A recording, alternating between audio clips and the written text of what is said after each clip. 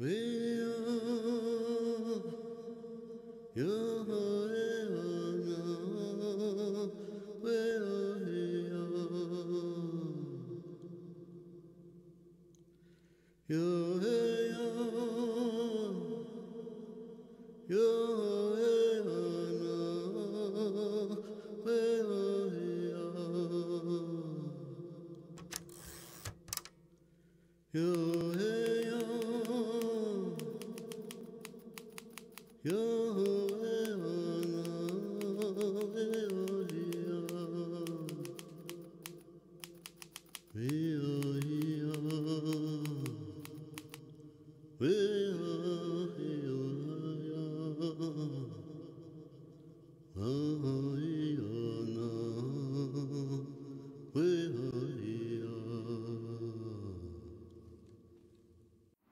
does your loneliness affect your life, Sanchez? How did my loneliness affect my life? How did my loneliness affect my life? Well,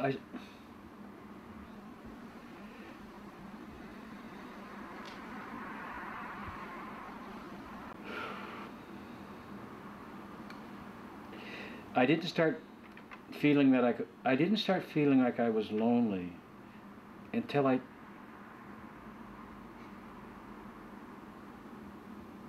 realized that I thought I existed.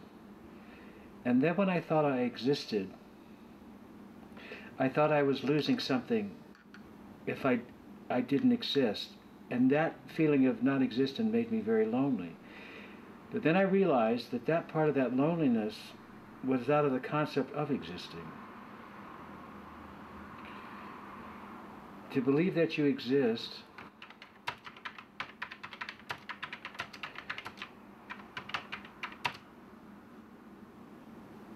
is not real. It's not a real concept.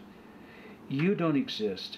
You accept other people's existences, which allows you to exist. And when you get to that point of not existing, the first thing that you come in contact with is loneliness, which is more like a void than it is actually a feeling. And until you realize that you're detached and start attaching yourself to something, that's the feeling of loneliness to me. It's all an illusion. And if you can get beyond that feeling, which I haven't gotten beyond yet, that's how it affects me. So I attach myself to things, so I think I exist. But I know even then I'm not existing because I have not yet been able to replace that kind of thinking with something else. It's the purpose of your body. And I can't even think that that thinking's even possible, even though I know it is. Lost. I'm not sure loneliness is anything but a word. Lonely.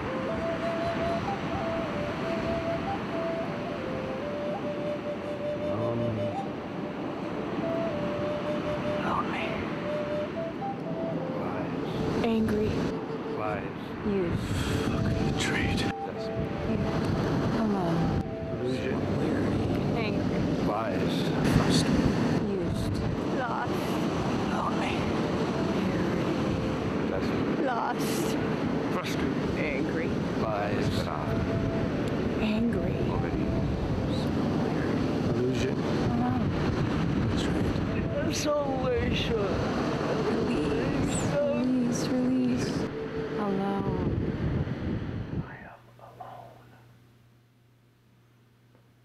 I am alone. I'm alone. And I don't even know what sleep is. I can't even lie to myself about sleep. I can say, oh, I got a good night's rest, but I don't know what a good night's rest is. It just starts the motor again, and I can't shut it off. It's killing me.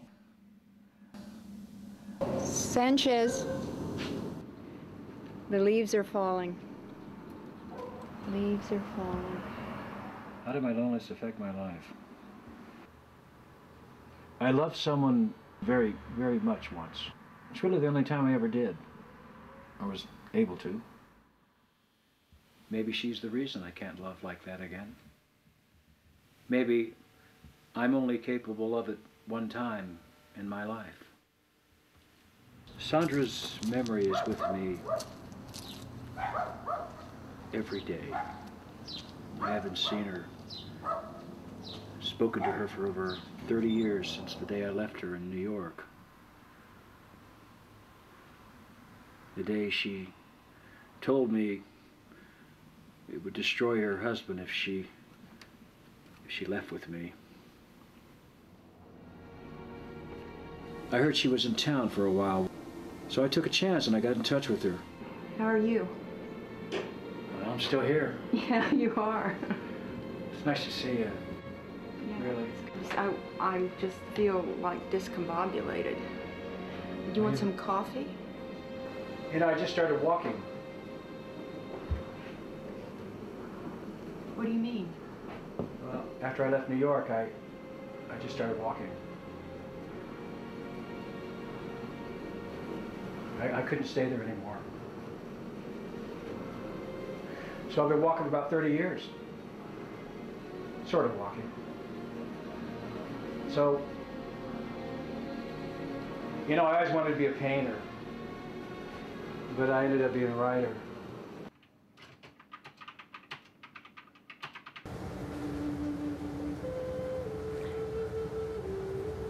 Think of me. Remember our sweet McGee who ran away from home, that big old fluffy love Samoyed. He's always alive because he ran away. Think of me as just being in Italy or France. Think of me as just being there. We never thought of him as gone. He was just somewhere. I'll just be somewhere. Yeah, but... And baby, darling, seek comfort in other arms. Susanna. Look, Gabriella. please, Monique. please. Do you remember what you said to me? I do remember. What was it? I said, what I have to propose All right. will excite you. Okay. And it was then that I told you that I knew who you were, and that I knew your true nature, and that I knew my own, and that the only way I would ever marry you is if we have that kind of a relationship where we live our lives fully and freely and spontaneously, without questions, without demands, without restraints, without boundaries. And I couldn't have done it without you being who you are.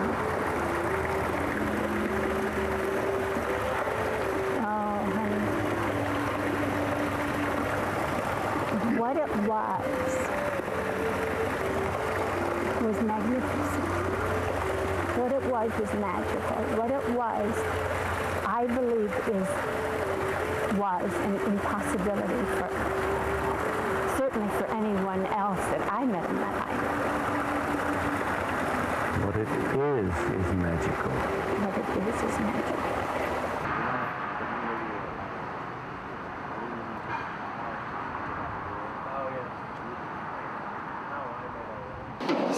Touch with a tender kiss. Uh-huh. Romeo and Juliet. Right. You're reading them. Uh-huh. There we go. There we go. Yeah, maybe I can help you with it. Really? I already have a Romeo.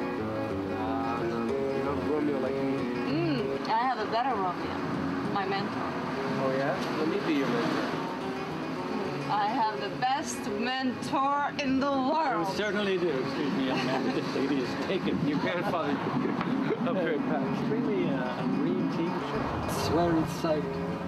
but I never saw true beauty to this day.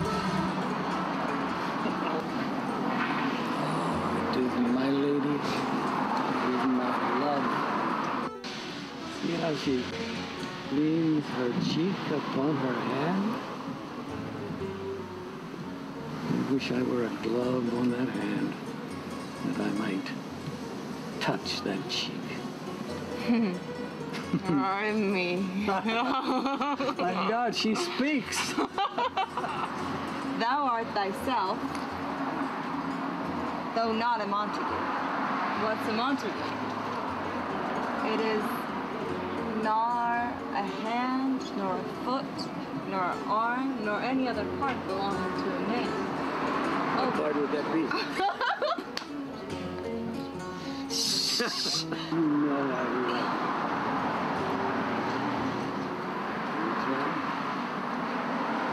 Is it that obvious? It's that obvious.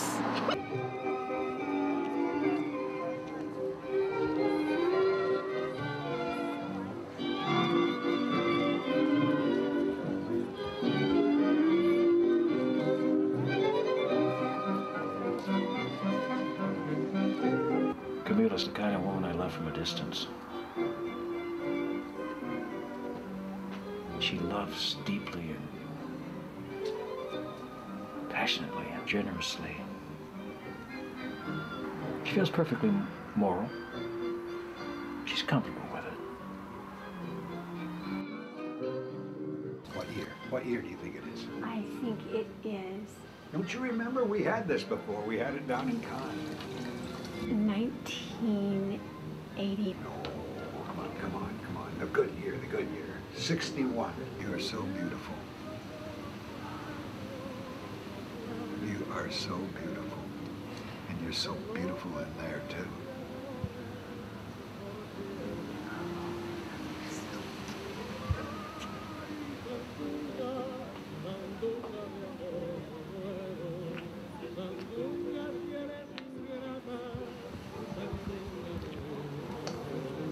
How's that asshole you're married to?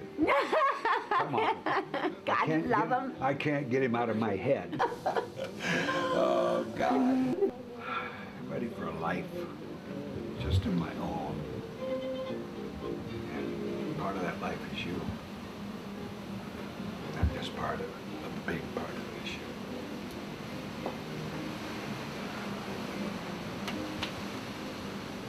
He's all right. Obviously, he has something I don't have. Here, have a little more, my dear. No, that's not, don't go there, baby. Yeah. Yes. Think if I put a hit out would do any good? Mr. Big Guy, I'm not in it for the money. I'm crazy. Yeah, well, I'm trying whatever way I know. I'm crazy about you. Yes, but not crazy enough, evidently. I don't know.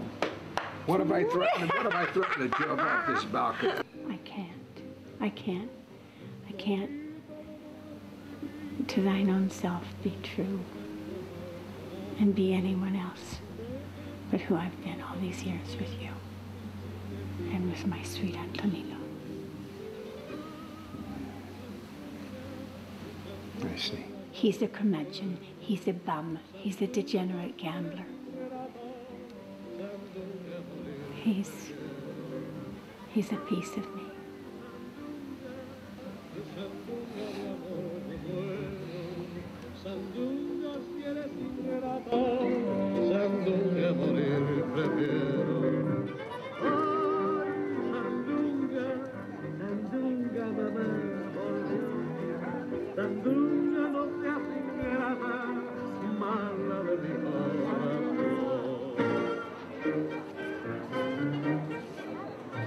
We found that little tiny shadow on my left lung. I'm not going to live with one lung. I'm not going to be on oxygen. I'm not going to be in a walker. I'm not going to be in a lung.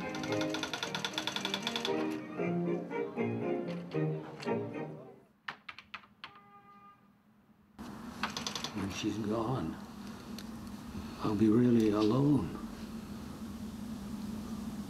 There'll be no others. I have no life without her.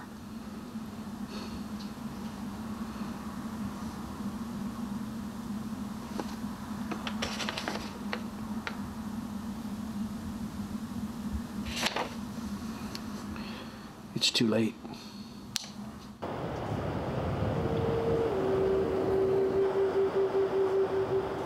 The answer is there to be found. Do not give up.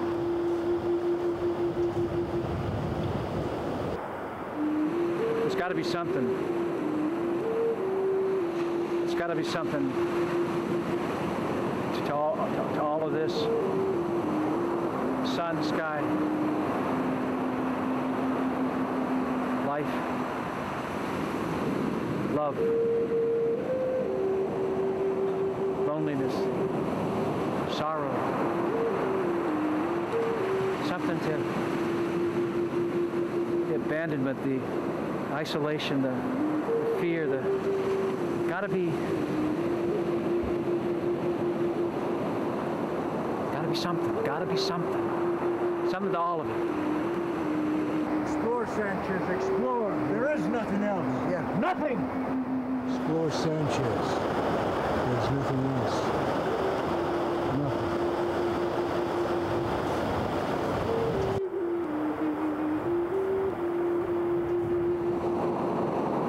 I've been chasing this my whole life. Walking after it for miles, everywhere. I see it in everything. I see it in the waves. I see it in the sun. I see it in you. I see it in them over there. I see it in the birds. I see it everywhere. I've been chasing it. It's just, there's got to be something to it. By the way, have you ever heard me sing? I don't know why these characters don't get it. Don't blame them. It's your fault.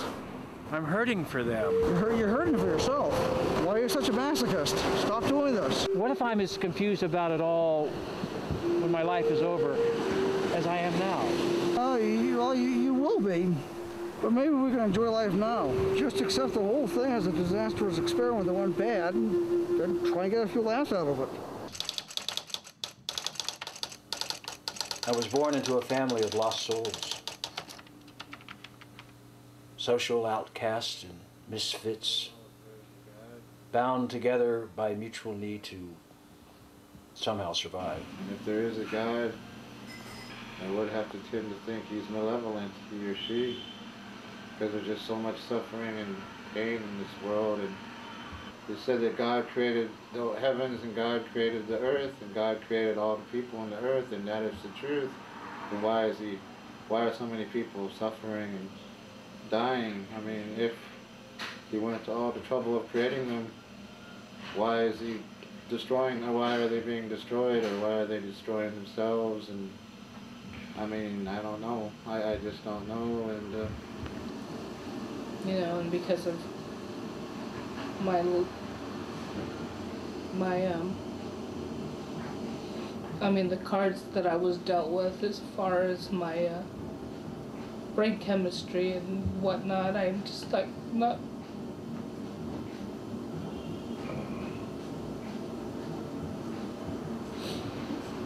You know, I don't always function well. I mean, sometimes I just think the only reason I was born was just to suffer. Oh, you weren't born to suffer. You're not born to suffer.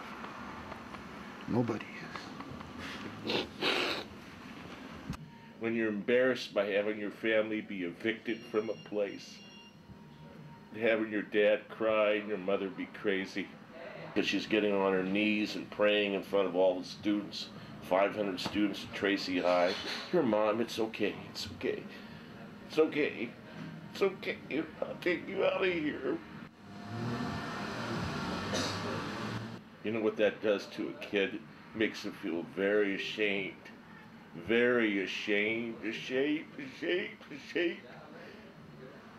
but by the grace of God, I can overcome it. I can overcome it. But knowing that that's just the way it is. No matter what, they take your last breath away. You have this. You can change. You can do something different. My brothers and sisters were all I had. Our father disappeared and our mother heard voices, and I did all I could before I had to leave to find a life somehow, and I never returned, and now only sadness and torment. My oldest brother died while I was on the phone yesterday, asking me to visit him. And today, my sister called me to tell me my younger brother was found dead on a park bench by the sea. My sister struggles with dementia. Some are homeless on the streets. Whatever it is, if it's a lesson that we come here to learn, a lesson that we learn,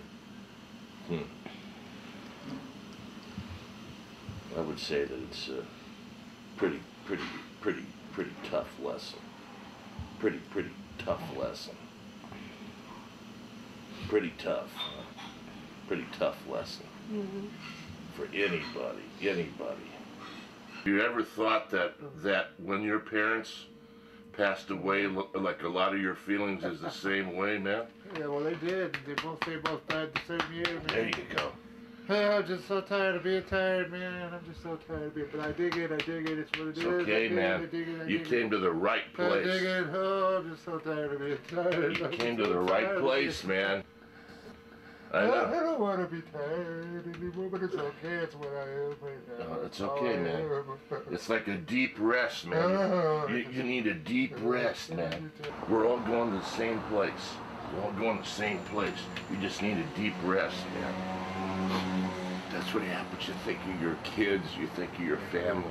You think, and it sticks in your craw, and no one can tell you why can't I sleep? Why can't you sleep? Because you buried it all. You buried it. But here, you can let it out. And when you were talking earlier how is God malevolent? Somehow, some way, something's taken away. But something's given. Something's given. Well, maybe this loneliness is what we suffer is God, or what we call God. And he's waiting just out of reach. If that's true, waiting for what? Death?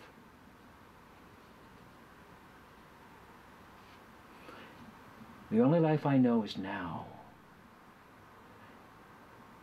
And it's just too damn painful to endure without knowing what the hell it's all about. And if I can't know it, I don't really want it.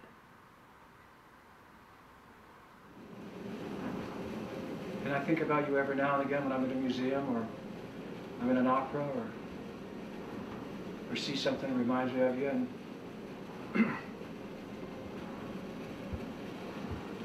and I write a lot.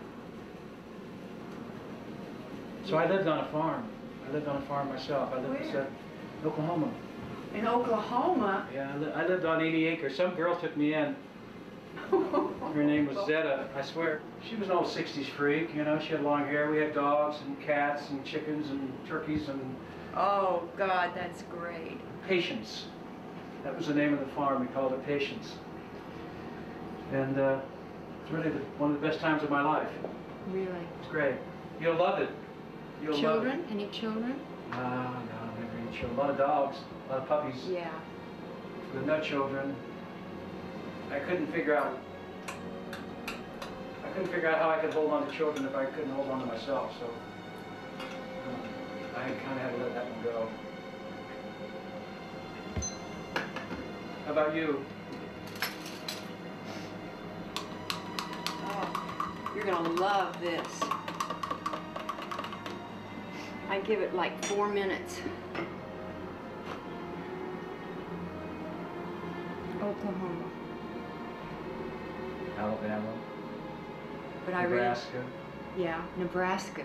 Well, Kansas. I don't know if you I remember. spent time in Kansas. Well, you know I was born and raised in Kansas. Born and raised. Yes. Salina? No, Greensburg, where the tornado came. Hold on, stay right there. I want to show you I got something. a question to ask you. That's really important. You come back. Okay. I got a really good question to ask you. I always wanted to show you this, and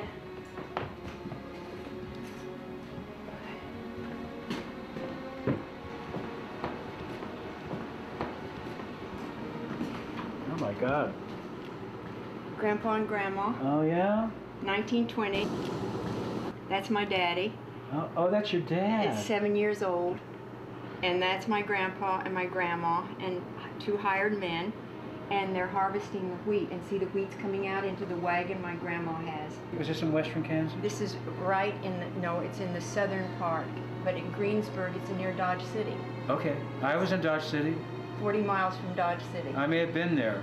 How come you never told me about Kansas? Well, we didn't talk about that. Well, we couldn't talk about too much. We had paintings and coffee to talk about. I know, and I wasn't into Kansas then. I wanted to get away from Kansas. Now I want to go back.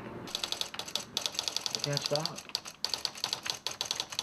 Just can't stop. I am not going to cry. Silence abuses my words as feelings shout to me. How does one begin from nothingness when we shared such depth, when passion stirred and love was birthed in our eyes and fingertips, bringing me back running blind and breathless, a window softly glowing with green, electric with anticipation, flowers that burst from your chest with love, desire, and the frustration of not being able to fully express the miraculous pounding. A single rose, smoothed of thorns and prickles, a checkered dance floor, cheeks touching, melting into mouths, bellies taut with desire, impossible to swallow without sharing, a bed where I learned to be a woman, where stolen moments became hours, became days of sweet abandon and discovery. We loved in the possibility of everything. I can't give you that moment again, nor can I steal it away. It's ours, defined by our dreams and our fears. It's unique. Its essence is of us. Its beauty will live within our cells in a place whole and complete. Rare were the juices that pulsed through our veins. Sweet were the kisses of truth. And once again, we stand in possibility. I want to touch you as if I've never known your skin, your mouth, your piercing eyes, as if we only just met. I want to feel your longing and you to feel mine. Feel the life within us, filled with unsullied abandon. Not with what was or what might have been. Not with questions sucked from the quagmire of doubt and unforgiving past, but from fresh moments we discover in the newness of now. I tingle with thoughts of you and surrender to not knowing anything and having it be perfect, to not understanding, to not questioning, to not expecting. What I have to offer you, as always, is only a feeling that never quite goes away. Anger, sadness, frustration, jealousy, distance, time, even resignation have all played their part in our separations, but love never betrayed us, only ignorance and our self-preserving rituals. This separation, my darling, is no different. It's merely space and the timeless destiny of our eternal love. Hello, my Antonino. Forever hello, and never goodbye.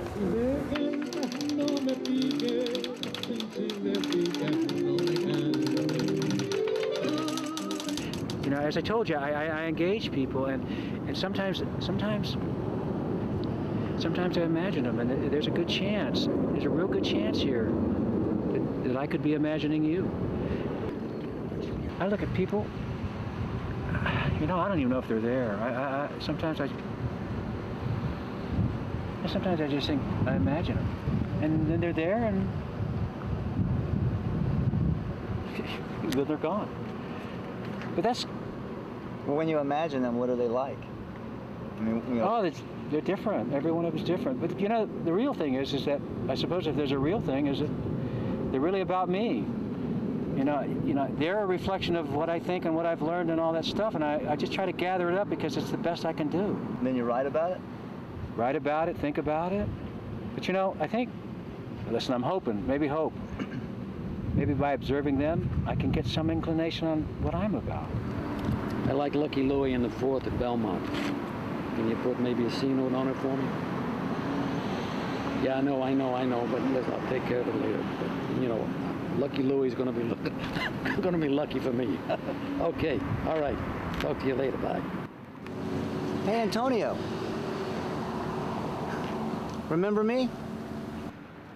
I'm Jimmy, Sanchez's friend. Oh, yeah, Sanchez. Yeah. How is Sanchez, anyway? I gotta tell you, I really think he's crazy. I mean, really. He wants me to come out here and make friends with all the homeless people I meet. He says their loneliness is too painful for any human to have to suffer. Yeah, well, that sounds like Sanchez. He's got a problem with loneliness himself. How about you? How you doing? I don't understand it, you know. I just want to be an actor, you know. I thought Sanchez could help me meet people. But the kind of people he wants me to meet, they got more problems than I got. I mean, look at you. You're married and you got all these mistresses. Well, I have no answer for either one of us to satisfy that. I guess we're all looking for that some sort of elusive something, right? I think I see my lady love coming there. Well, you see, there you go. Bona fortuna, my good friend. He was the kind of man I used to envy. He loved every woman like I loved every woman, and they loved him like I'd like to be loved. Sanchez, I spent my whole life taking care of other people. To the point where there's nothing left. I don't think you can help it. I need to make some changes.